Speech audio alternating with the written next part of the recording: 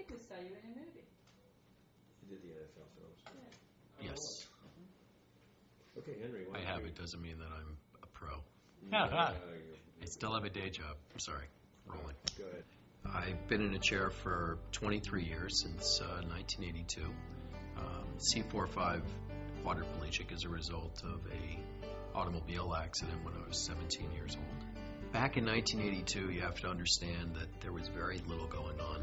There was very little going on in medical research, and it was very difficult to find anyone who could say anything positive in the way of support to my parents and my family, who were absolutely devastated at that time. So once they looked into whether or not there was research that existed, they were pleasantly surprised to find out that there was little microscopic labs throughout the world that were doing work, but no one knew they existed and there wasn't any support for it. As a result, we started a family foundation. At the time, it was called the Stifel Paralysis Research Foundation. It, in '85, became the American Paralysis Association, and in '96 became the Christopher Reeve Paralysis Foundation.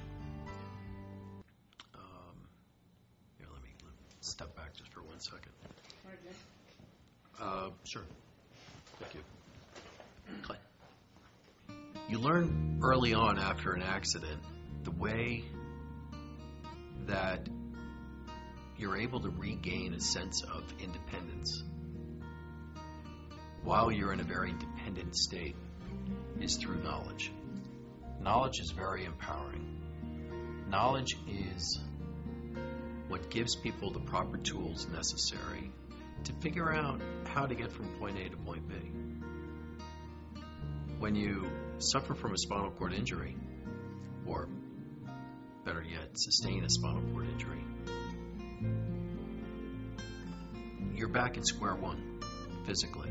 You had a whole life before that you remember, and you remember that you were able to do everything else, but now you can't. So now you have to figure out how to do it again. Knowledge provides you the tools to be able to figure that out. Knowledge is what's going to allow you to be both physically and mentally strong. Two attributes you have to obtain in order to be ready for something as tremendous as a cure for paralysis, whatever that definition of a cure may be. So in order for people to be healthy and mentally strong, through our Quality of Life program, we're providing resources for people to be active, be out in society, be a part of society, being able to feel as if they can contribute.